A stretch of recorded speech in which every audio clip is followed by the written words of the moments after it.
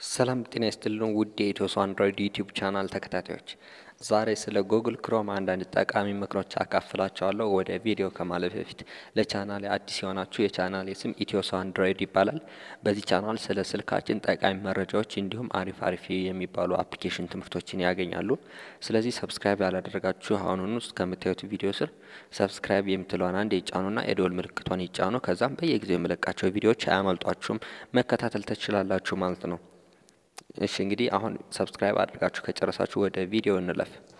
ይህ ቪዲዮ ለስልክ ተጠቃሚዎች እንዲሁም ታብሌት፣ ኮምፒውተር ብቻ ማንኛውም አይነት ኤሌክትሮኒክስ ክሮምን መጠቀም የሚችል በሙሉ መጠቀም ይችላል ማለት ነው፣ ይሰራልናል ማለት ነው።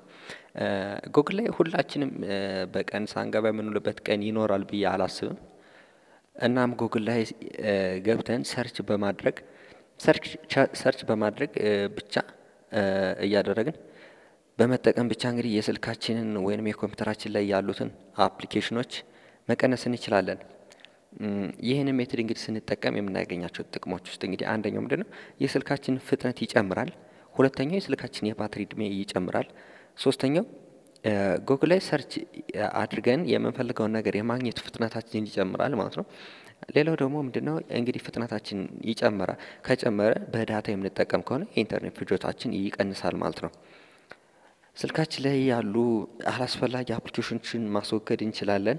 እንዲሁም ከነዚህም ውስጥ እንግዲህ ማየት የምንችለው የኳስ ፕሮግራም ውጤት መከታተያ አፖች አሉ፣ የአየር ንብረት ማንበቢያ አፖች አሉ፣ ሳይንቲፊክ ካልኩሌተሮች አሉ፣ እንዲሁም በጣም በርካታ አፕሊኬሽኖች አሉ ማለት ነው። ከነሱ ውስጥ እንግዲህ በጣም ማንፈልጋቸውና ማጥፋት ያስችለናል ማለት ነው። አሁን ማሳያችሁ ቪዲዮ እሻን ወደ ቪዲዮ ሄጃችሁ ከመደ በፊት አንድ ነገር ማስተካከል ይኖርብናል። እኔ አሁን በኮምፒውተር ስለሆነ የማሳያችሁ ስልካችሁ ላይ ክሮም የሚለውን አፕሊኬሽን ተከፍቱና አፕዴት ካላደረጋችሁ አፕዴት አድርጉ እና ዲስክቶፕ ሳይት የሚለውን ይጫኑ ማለት ነው። እንዲሁም በኮምፒውተር የምትጠቀሙ ካላችሁ ክሮም አፕዴት ካላደረጋችሁ አፕዴት ማድረጋችሁን አትዘንጉ። እሺ አሁን ወደ ቪዲዮ ይዣችሁ ልሂድ፣ አብራችሁ ይቆዩ።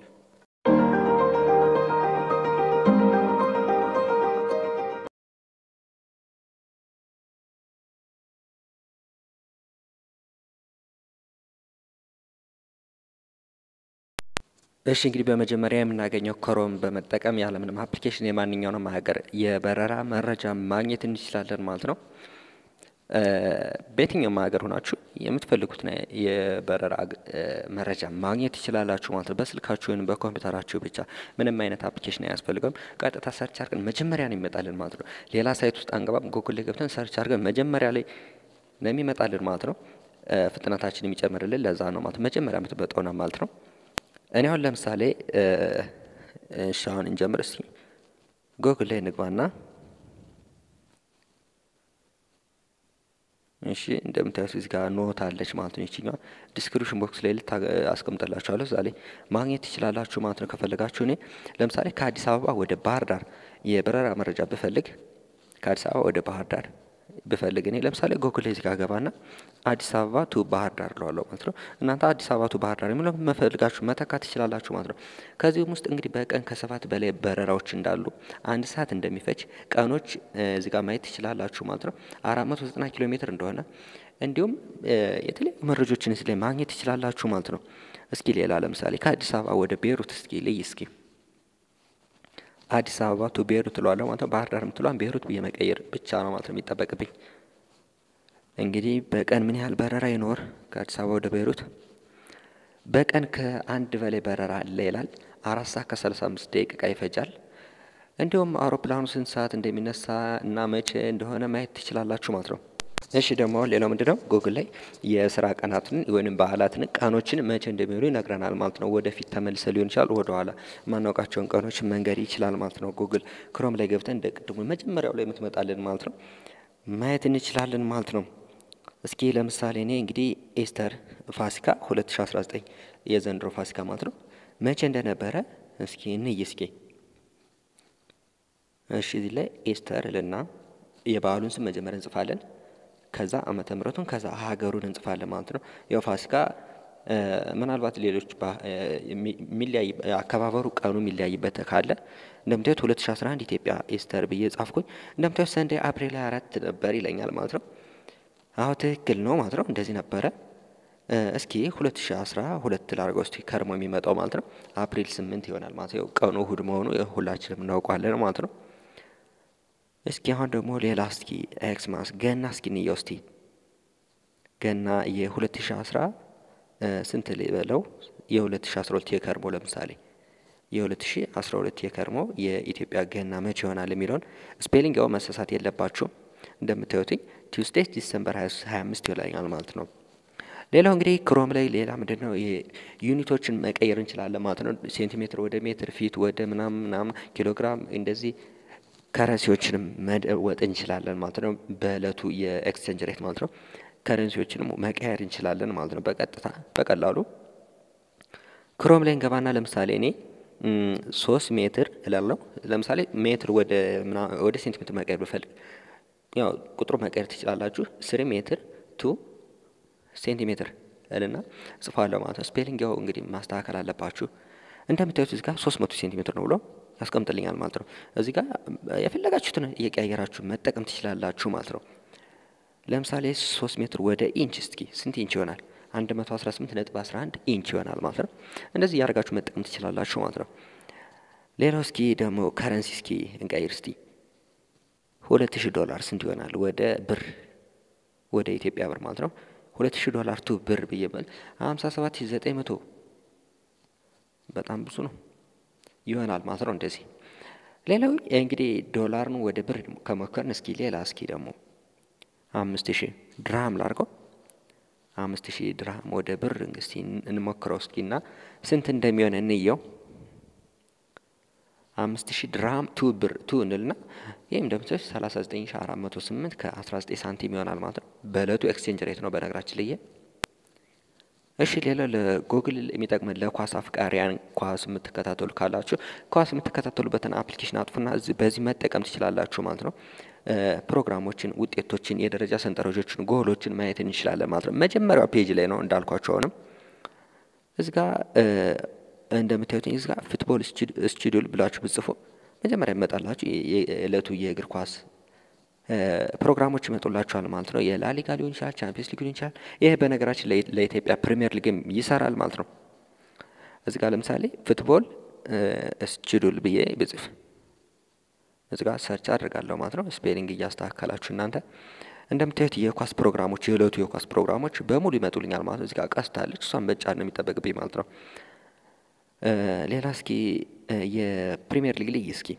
ፕሪሚየር ሊግ ብቻ ፕሪሚየር ሊግ ብዬ እዚህ ጋር ፉትቦል ስቱዲዮ ፕሪሚየር ሊግ ብዬ እዚህ ጋር እቺን እጫናለሁ ማለት ነው እንደምታዩት የፕሪሚየር ሊግ ጨዋታዎችን እንደምታዩት እዚህ ጋር ይዘረዝርልኛል ማለት ነው እንደምታዩት ያው በፍጥነት የሚያመጣው ጉግል ያው ምንም እስኪ ላሊጋ ደግሞ እስኪ እንየው የላሊጋዎችን ለብቻ ላሊጋ መርጦ ያመጣልኛል ማለት ነው እዚህ ጋር እስኪ አሁን ደግሞ እስኪ ስኮራቸውን ውጤታቸውን እንይ እስኪ እዚህ ጋር እቺን ላሊጋ እንልና ስኮር እንላታለን ማለት ነው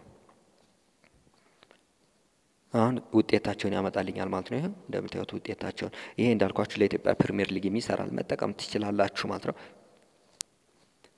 ሌላው ምንድነው እንግዲህ ጉግል አላርም መቅጠር እንችላለን ማለት ነው ጉግል ላይ ወደ ታች የሚቆጥር ነው ለ5 ደቂቃ ብለን ከሞላ ነው 5 ደቂቃው ሲያልፍ ይጮሃል ማለት ነው ጉግል እንደዛ አይነት እንድንጠቀም ያስችለናል ማለት ነው እዚህ ጋር እንገባና ሴት ታይመር እንልና ቱ እንልና ቁጥር የምንፈልገውን እንጽፍና ሚኒት ከሆነ ሚኒት ሰከንድ ከሆነ ሰከንድ ሃወር ከሆነ ሃወር ብለን እንሞላለን ማለት ነው እኔ ለምሳሌ ለ5 ደቂቃ ሴት ታይመር ቱ 5 ሚኒት አልኩት ይሄ እንደምታየው መቁጠር ጀመረ ማለት ነው ይሄ ሲያልቅ ይጮሃል ማለት ነው እኔ ሰከንድ ላርግና ላሳያችሁ እስኪ 5 ሰከንድ አድርጌ 5 ደቂቃ ብዙ ስለሆነ ይሄ ሊቭ ትሉታላችሁ ከመጣ ስፔሊንግ ያው ስለተሳሳትኩ ነው ማስተካከል አለብኝ እንደምታዩት ቆጠረ ማለት 4 3 2 1 ብሎ አሁን ላይ መጮህ ትጀምራለች ማለት ነው አሁን እየጮህ ነው ማለት እዚህ ጋር ስፒከሯ የምትለያችሁ ከሆነ ምልክቷ እየጮህ ነው ማለት ነው ልክ እንደዛ አድርገን መጠቀም እንችላለን ሌላው እንግዲህ ጉግል ማንበብ ማንችለው ቁጥር ካለ ራሱ ያነብልናል ማለት ነው በጣም ረጅም ቁጥር ከሆነ ለምሳሌ ከቢሊየን በላይ ከሚሊየን በላይ ምናምን ከሆነ ለማንበብ ይከብደናል እሱን ጉግል ያነብልናል ማለት ነው ራሱ እንዴት አድርገን እንደሆነ እስኪ እንይ እስኪ ያ ቁጥሩን ተጽፎና እኩል ይሆናል እንግሊሽ ብላችሁ ሰርች ታደርጋላችሁ 2 ቢሊየን 150 ምናምን ብሎ እዚህ ጋር ያነብልናል ማለት ነው እንደምታዩት እሺ ሌላው ምንድነው ጎግል የማንኛውንም ሀገር ቋንቋ መተርጎም ይችላል። ያው በድምጽም ካስገባንለት በድምጽ እኔ አሁን በጽሁፍ ነው ማሳያችሁ። በጽሁፍ የየትኛውንም ሀገር ቋንቋ መተርጎም ይችላል። ያው እንግዲህ የስራ ቋንቋቸውን ነው በነገራችን ላይ የሚያካትት ከኢትዮጵያ ውስጥ አማርኛ ብቻ ነው ማለት ነው የሚተረጉምልን ጉግል ትራንስሌተር ላይ ማለት ነው። እዚህ ጋር ለምሳሌ እኔ አሜዚንግ ቲንግስ ብዬ የምትፈልጉትን ወርድ ትጽፉና ቱ ትሉና የምትፈልጉትን ቋንቋ ደግሞ አሜዚንግ ቲንግስ ቱ አምሃሪክ ብዬ ሰርች ባደርግ ሲለኝ መጀመሪያ ላይ ይመጣልኝ እንደምታዩት አስደናቂ ነገሮች ብሎ ያመጣልኛል ማለት ይተረጉምልኛል። እዚህ ጋር እስኪ ሌላ ወደ አረብኛ እስቲ ጋድ ብለስ አስ ልበልና አረቢክ ልበለው እስኪ ጋድ ብለስ አስ አረቢክ። ይኸው አረብኛ ማንበብ የምትችሉ ካላችሁ እስኪ ማንበብ ትችላላችሁ። በነገራችን ላይ በእንግሊዘኛ እንዴት ፕሮናውንስ እንደምናደርገው ታች ይነግረናል። በድምጽም አለ እዚህ ጋር በድምጽ ማዳመጥ ትችላላችሁ ማለት ነው። እንደዛ አድርጋችሁ መጠቀም ትችላላችሁ ማለት ነው። እንግዲህ ይሄን በደንብ መጠቀም ከፈልጋችሁ ጉግል ትራንስሌት ብላችሁ ብጽፉ የሚመጣላችሁ እዚህ ጋር ጉግል ትራንስሌት ብላችሁ ሰርች ታደርጋላችሁ ማለት ነው መጀመሪያው ላይ። ከዛ እቺኛዋን ትመጣላችሁ እቺን ትጫናላችሁ ማለት ነው። ከዛ እዚህ ላይ በሰፊው እንደዚህ ይመጣላችኋል ማለት ነው። እዚህ ጋር የፈለጋችሁትን እየተረጎማችሁ መጠቀም ትችላላችሁ ማለት ነው። እዚህ ጋር እንደምታዩት ወደ አረብኛ የተረጎምልኛል ማለት ነው። እዚህ ላይ በእንግሊዘኛ አስጽፍለት። ሌላው እንግዲህ ጉግል አዲሱ ፊቸር ምን ይሆን እስኪ እንየው። ይሄን አልነግራችሁም እንየው መጀመሪያ እስኪ ምጣ። ጉግል ለአየር ንብረት ጸባዮችን መተርጎም ለወደፊቱ ነገ ምን ይሆን ይችላል ምናምን የሚለውን ማወቅ እንችላለን ማለት ነው። ይሄንንም ለማድረግ ፎርካስት እንላለን ወይንም ዌዘር ብለን እንጽፋለን። ፎርካስት ኢን ለምሳሌ እኔ ኒውዮርክ ብዬ ሰርች ላድርግ ኒውዮርክ ላይ ምን አይነት እንዳለ እንደምታዩት ይሄ መረጃውን በነገራችን ላይ በየቀኑ ነው የሳምንቱን ሙሉ ይነግረናል ማለት ነው። ሂዩሚዲቲ ቴምፕሬቸር ምናምን የሚሉትን በሙሉ ይነግረናል ማለት ነው። ኒውዮርክ ላይ ለምሳሌ እኔ አዲስ አበባ ላይ ምን አይነት ይሆን የአዲስ አበባ እስቲ መረጃ ላይ እስኪ አዲስ አበባ ላይ የዌዘሩ የዛሬ ነገ ትናንት ምናምን የሳምንቶችን ምን ሊሆን እንደሚችል ማወቅ እችላለሁ ማለት ነው። እንደምታዩት እዚህ ጋር ኮኔክሽን ይስተካከላል። እንደምታዩት እንደዚህ አድርጋችሁ ማየት ትችላላችሁ። የፈለጋችሁትን ሀገር የፈለጋችሁት ቦታ ላይ ሆናችሁ መመልከት ትችላላችሁ ማለት ነው። ሀገሩን እየቀየራችሁ መሞከር ትችላላችሁ ማለት ነው። የፈለጋችሁትን ሀገር ብትሞክሩት ይመጣላችኋል ማለት ነው። እስኪ ቤይሩት ልበለው እስኪ ቤይሩት ደግሞ ያው ቤይሩትም ይሄን አይነት እዚህ ጋር ያመጣልናል ማለት ነው። እሺ ሌላው እንግዲህ ጉግል ከሚሰጠን ጠቀሜታ አንዱ ምንድነው ፀሐይ የምትወጣበትና የምትገባበትን የየሀገሩን በሰዓት ያስቀምጥልናል ማለት ነው። በጣም ደስ የሚል ፊቸሩ አንዱ ደግሞ ይሄ ነው። እንግዲህ በጣም የገረመኝ ነገር እዚህ ጋር ሰን ራይዝ ሰንሴት ወይንም ራይዝ ሰንሴት ለምሳሌ ይሄን አዲስ አበባ ውስጥ ፀሐይ የምትጠልቀው ሰን ራይዝ የምትወጣው ስንት ሰዓት ነው ብዬ ሰርች ባደርግ 12 ሰዓት ከ8 ብሎ ይነግረኛል ማለት ነው። እንደምታዩት አዲስ አበባ ውስጥ 12 ሰዓት ከ8 ሲሆን ፀሐይ ትወጣለች ይለኛል ማለት ነው። እሺ ሌላው እንግዲህ ሰንሴት ኢን ኒውዮርክ ላይ እስኪ ፀሐይ የምትጠልቅ ስንት ሰዓት ነው ብለን ሰርች አድርገን እስኪ ኒውዮርክ ላይ ፀሐይ የምትገባው ወይንም የምትጠልቅ ስንት ሰዓት ነው? እንደምታዩት እዚህ ጋር ስንት ሰዓት ማለት ነው? ይሄ 1 ሰዓት ከ54 ያ 1 ሰዓት ከ54 ላይ ፀሐይ ትወጣለች ነው ትጠልቃለች አልኳችሁ ብቻ እንደዛ። ሌላው ጉግል ላይ እንግዲህ ሰዓቱን ማየት እንችላለን። የዕለቱን አሁን እየተጠቀምን እንዳለ ስንት ሰዓት እንደሆነ ማየት እንችላለን ማለት ነው። ያው እንግዲህ ስልካችን ቢቀውስብን ሰዓት ከዚህ ላይ መሙላት እንችላለን ማለት ነው። እዚህ ጋር ሎካል ታይም ብለን ሰርች እናደርጋለን። እንደምታዩት የኔ 2 ሰዓት ከ34 ይላል። ሰዓቱን ቀጥታ ነው የሚነግረኝ ማለት ነው። ሌላው እንግዲህ ጉግል ምንድነው አድራሻችንን በማወቅ ካጠገባችን ሆቴል ካለ ሆቴል፣ ሬስቶራንት ካለ ሬስቶራንት፣ ኤርፖርት ካለ ባንክ ካለ ይነግረናል ማለት ነው። ይሄም በጣም የወደድኩት ፊቸሩ ነው ማለት ነው። ጉግል ሎካል ሰርች ይባላል። እዚህ ጋር ጉግል ላይ እንገባና አሁንም እንገባና ሰርች እናደርጋለን ማለት ነው። እዚህ ጋር ኒረስት እንልና እንጽፋለን ማለት ነው። ኒረስት ሬስቶራንት ብዬ ለምሳሌ እኔ ልጻፍ ኒረስት ሬስቶራንት ብዬ እዚህ ጋር ጽፌ ሰርች አደርጋለሁ ማለት ነው። እንደምታዩት ከነ ካርታው ነው የሚያመጣልኝ የሬስቶራንቶችን ስም ምን ያህል ስታር እንዳላቸው እዚህ ጋር ሙሉ መረጃቸውን ያመጣልኛል ማለት ነው። ዲቴል ከፈለጋችሁ ተጨናችሁ ማየት ትችላላችሁ ማለት ነው። እዚህ ጋር በጣም ደስ የሚል ፊቸሩ ነው። በእውነት ወድጄዋለሁ እኔ። እንደዛ አድርጋችሁ መጠቀም ትችላላችሁ ማለት ነው። እስኪ ኒየረስት ኤርፖርት ምናምን ኤርፖርት ሁሉ ማየት ትችላላችሁ ማለት ነው። ሌላው ምንድነው እንግዲህ ጉግል አንድ ደግሞ ደስ የሚለው ነገር ሳይንቲፊክ ካልኩሌተር እዛው ላይ እንድንጠቀም ያስችለናል ማለት ነው። በነገራችን ላይ ሌሎች ሳይት ላይ አንገባም። እዛው ላይ የመጀመሪያው ፔጅ የምትመጣልን ላይ ነው ማለት ነው። እዚህ ጋር ካልኩሌተር ብለን ሰርች እናደርጋለን ማለት በቀላሉ እንደምታዩት እዚህ ጋር ካልኩሌተር ያመጣልናል ማለት ነው። እዚህ ጋር መጠቀም እንችላለን ማለት ነው እንደምታዩት። ይሄው በቃ እዚህ ጋር ማባዛት በቃ ሁሉንም መስራት ትችላላችሁ። በነገራችን ላይ ካልኩሌተር ሳይንቲፊክ ነው ማለት ነው። ሌላው እንግዲህ ወደ ላይ አጉኖ መጫወት ታውቃላችሁ አስባለሁ ሁላችሁም እንደዚህ ያጫውተናል ማለት ነው።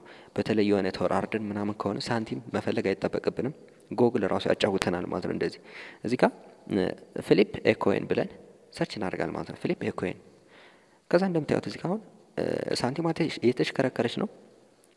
ቴል ወጣችልኝ ለምሳሌ አሁን እዚህ ጋር እንደገና ትራያጌን ማለት ትችላላችሁ። አሁንም ቴል ወጣች ትራያጌን ልበለው እስኪ አሁን ሄድ ሆነች ማለት ነው። ይሄ ሁለት ቻንስ ነው ያለው ማለት ነው። አለም ደግሞ በዳይ መጫወት ትችላላችሁ ማለት ነው። ዳይ ታውቃላችሁ ብዬ አስባለሁ። ጎነ 4 ያላት ናት። ሮል ዳይ ብላችሁ ጎነ 6 ይቅርታ ሮል ዳይ ብላችሁ ሰርች ብታደርጉ ዳይ ያጫውታችኋል ማለት ነው። ዳይ ያው እንግዲህ 6 አውትካም አሉት ከ1 እስከ 6 እሱን መጫወት ትችላላችሁ ማለት ነው። ጎግል ላይ እስኪ እንሞክረው ሰርች እናድርግ እስቲ። ያው ይቅርታ እንግዲህ ኮኔክሽን ትንሽ እያስቸገረ ነው መሰለኝ። እንደምታዩት ሮል እየዞረች ነው 4 ቁጥር ወጣልኝ ማለት ነው። ለምሳሌ አሁን አንድ ወጣችልኝ ማለት ነው።